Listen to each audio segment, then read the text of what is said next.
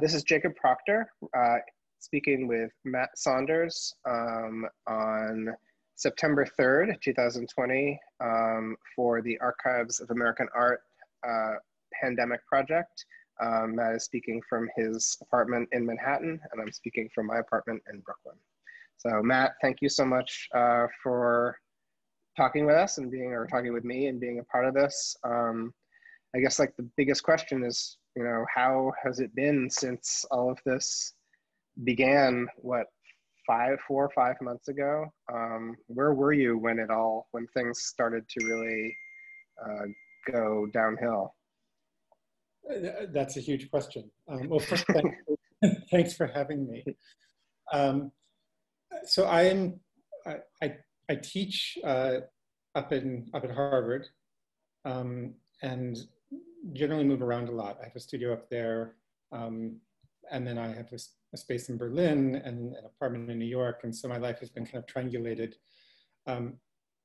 I was up there in the middle of the semester, right before Harvard spring break, which was when things kind of came into focus. They sent all the students home, told them that everything was going online, and I immediately came down to New York, thinking I would be teaching remotely for the semester and I could be down here, but I stayed in New York for about a week, and it became clear that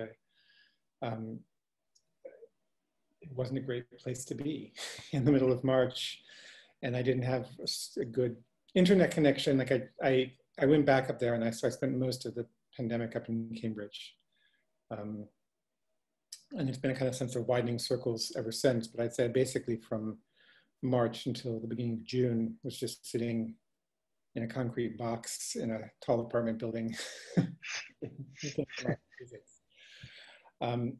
One of the main things for me is I got locked out of my studio. That's been one of the biggest impacts, is that my main studio during the semester, I have a big space and a separate color darkroom that I've built up in Boston, but they are buildings that belong to the university, and the university shut everything down, and it took several months to get access again. So I really got kind of shut out of a big part of my ability to do anything except cook, teach online, and stew in this box in the sky. That's amazing. That's crazy that you were shut out of your studio as well.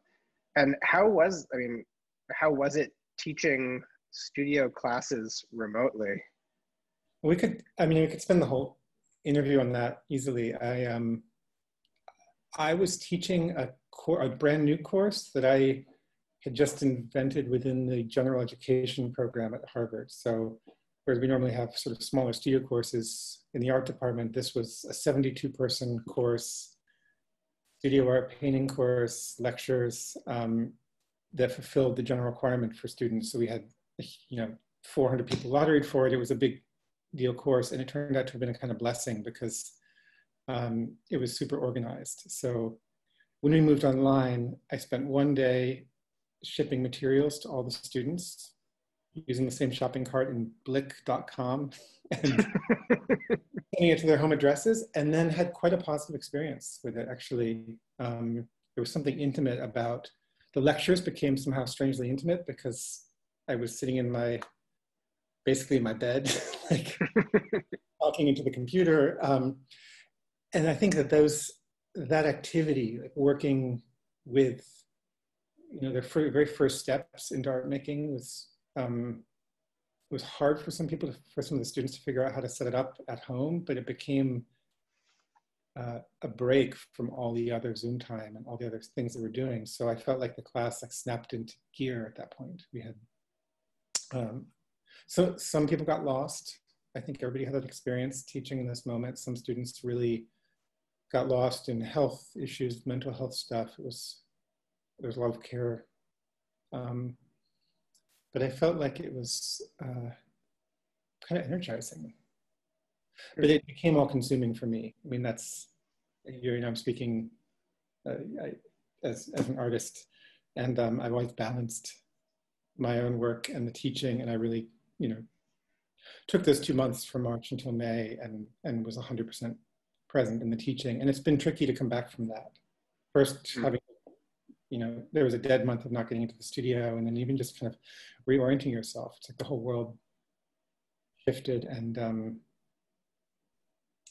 I spoke about this with a lot of people. I think both through the anxieties of COVID and through all of the sense of urgency and frustration and powerlessness that maybe came up with the Black Lives Matter resurgence, a lot of artists I know who also have other roles leaned in heavily to their institutional frameworks. I saw my contact with the students and the sort of, I was in the middle of some hiring committees at Harvard at the time. And I felt like there were clear ways that I could be engaged through that role. So if I think back on that period of my life, it's a period where the balance got really skewed towards other types of service, other types of institutional affiliation, which of course is something that I've been very fiercely protective of not becoming. I don't trust being a company man, but it was a weird moment of feeling like that was a point of contact to an ongoing institutional and social space that was engaged with the world, whereas the art world was shut down, in my experience. I was in networks of people who were organizing, I went on some bike rallies in New York. There was a lot of kind of activism, but in terms of art's direct role, I didn't feel like there was a way that my work could be in the public space in that time. And so it shifted me. I know that was a long-winded response. No, but I mean, I think especially, as you said, if you're shut out of your studio, then, that sense of retreating to the studio isn't possible. And so it makes, I learned a lot about myself because I've always, like the obvious, I think I've in the past I've joked with people that one of the attractive parts of being an artist is the travel.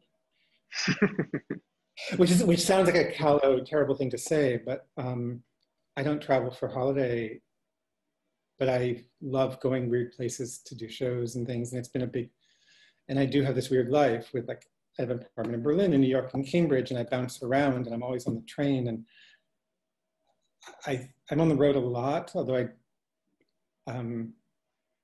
I know that some of that is performative. I know that there's this quality of everybody showing up and being on this kind of moving circuit. Oh yes, I'm familiar with the circuit. It was actually, it was great to be set free of some of the expectations of being in different places, but it was also strange to be alone in one place for the longest time, I think, in the last decade of my life. And I always have ways of working on the road. I'm very good at being in Tokyo for a month and taking materials and working on drawings. But I somehow wasn't able to do that in my own apartment. I don't have an answer for why it was, but I think that I spent the first month lying to myself and to everyone who asked me and saying, oh yeah, I've got materials here, I'm making drawings on the kitchen table. And I think I even thought that I was intending to do that, but it became really clear when I got back in the studio what a block it had been and how much welled up energy I had. So I think yeah. I miss my office so much more than I ever thought I would, because, you think I think it's a similar situation where you think, oh, well, working from home is such a luxury, but when it's the only option that you have, it can make your world feel a little small. I had a very hard time, especially at first, focusing and writing, and working on real work at home. Probably, I was used to being able to go into my office to do that, and kind of having, a bit of a boundary. Yeah. One of my favorite classes I teach is this class called Painting, Smoking, Eating, and it's all about the kind of space of the studio. We talk about Richter's Atlas, but also Guston's studio in Woodstock, and this idea of the conceptual space of the studio that's tuned into the world but separated out. And it's for 10 years I've been talking about that idea with students, but then I really understood in this moment that the partitioning is super important to me. and I was taking for granted exactly what we were saying, that it was the continuity between my living space, teaching space, and studio space that made the studio space formless. And so I guess, I don't know. Did your sense of time shift also? Like, or did the schedule of teaching kind of help to keep the days from just blending into each other? It kept the days structured. I was really grateful for that schedule. I mean, it's funny. I was really grateful for that schedule, and then I had a crisis after, because I then went on sabbatical. So now I'm facing this completely unstructured time, which normally would be organized around projects, and all of those got set aside. So yeah, it's hard to. I know that I'm not alone in having crisis of kind of self-reflection about what role one's work plays in the world, for obvious, kind of political reasons now, but even just the kind of being unplugged for a couple months. It's not, I don't know if anybody wants to just like plug back into the same socket. And nobody quite knows what the sockets are right now. I mean, I'm using nobody very broadly, but I think it really remains to be seen how our economy is going to shift, who's going to reopen. Yeah. All of those things. Yeah, it's a lot of, there's the uncertainty, I think, is a big source of a lot of people's anxiety of having, I don't know if you had like projects that were canceled or postponed, but I think that sense of just not knowing is a really, it's a hard thing for a lot of artists. It's a hard thing for a lot of other people as well, but I think it is, I mean, there's this question about what we get back to, like what does it look like sort of when we do go back to some sort of semblance of normality. Yeah, this is a really self-absorbed thought. I think, the art world is so active, and so I used the word performative earlier, that I do think that projects sort of self-justify themselves either in their conceptions, or half the time when you're talking about your work, you're talking about it in terms of where it's going. So I feel like it's been so long since I was just making work in the studio that had no destination in mind. And so it's a romantic silver lining to all this, that you suddenly have all this time, setting aside being locked to the studio and all the other stuff. I was excited to have all this time to be working on what I want to be working on. But so much of contemporary art is so contextual now that I think work that's made in general or without a clear sense of a context often is missing the kind of boundaries to push off of, or some structures. And so when I talk about a kind of existential crisis, about what my work is for, that's like being alone with oneself, getting into things that are not specifically like meant or preconditioned for this or that exhibition, and then wondering if when people finally see it, if they'll care, if there's anything there. It's almost back to being like feelings I remember as a student when there was no outlet and you were just working on what seemed compelling to you, and you sort of believe in yourself. But it's been a really long time since I've had that much space between a public showing and the things in the studio. I have much more work that nobody's seen or even thought about seeing or even heard about from me before, and it's weirdly disconcerting. You wonder, but it's also great. I mean, I do feel like this has been a kind of super difficult time, but I think it's doing really important work in our society and institutions in terms of,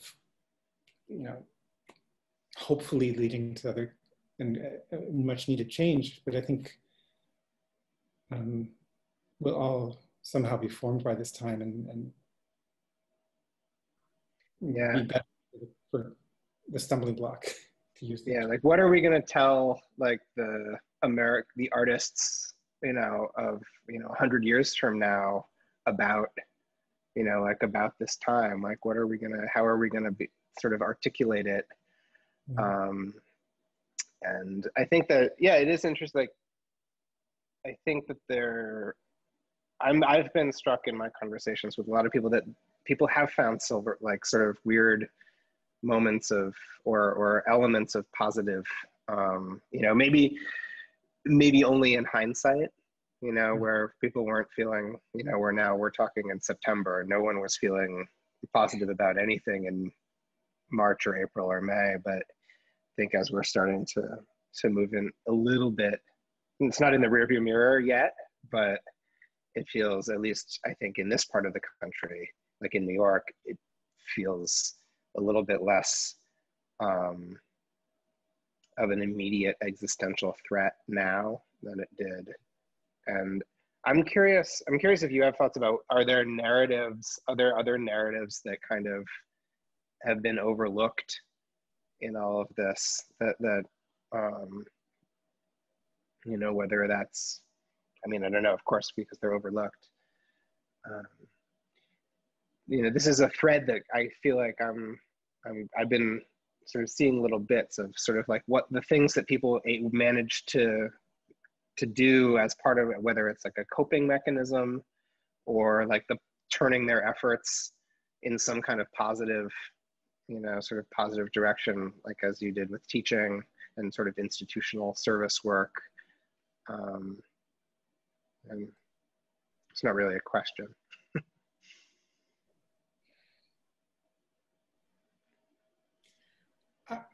I don't know, and this is probably not your question at all. I teach at a very privileged place, and we were able to mail the students supplies, and the university sent computers and iPads to people who needed them. And lingering behind all that, of course, is the great sense of like what the access to the technology and the resources means when it's not right at hand. And so one of the things that's laid bare is that sense of access, in which we all know, but it's being experienced on different fronts. The battlegrounds are different, the places where it's clearly seen are different. And I feel hyper aware of that, and hyper aware of the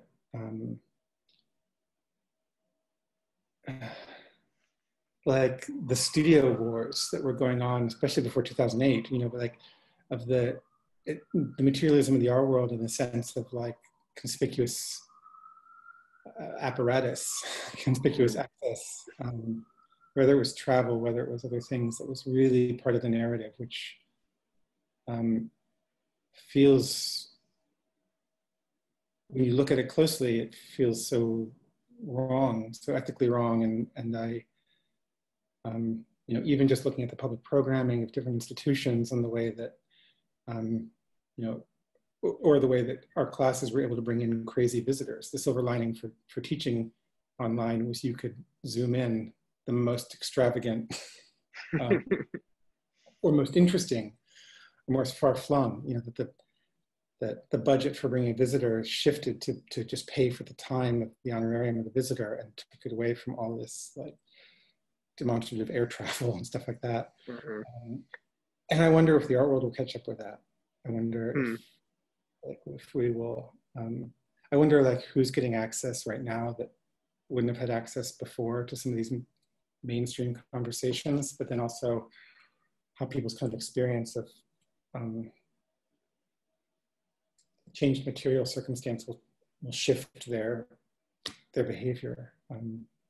Yeah, we're all wondering about, I was on a collector invited me to join this UBS roundtable about online art fairs. Oh. It was super fascinating. It was like a Zoominar, or whatever you call it. And there was a lot of discussion from people saying, clearly this is the future, but we needed something to kill the past. And COVID has done it. Like COVID has killed the insistence on the art fair, and now we can move into a more rational economy. And wow. you know, it was quite intense and from different criteria. And I keep thinking about that moment. I certainly have nothing profound to say about it, but I keep thinking about that sense of like the moment that shifts, that accelerates things in a direction they're already going. Wow. Well, I think that's actually a perfect closure for this.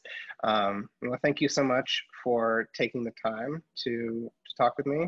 And always good to talk to you. Yeah. Yeah. Thanks.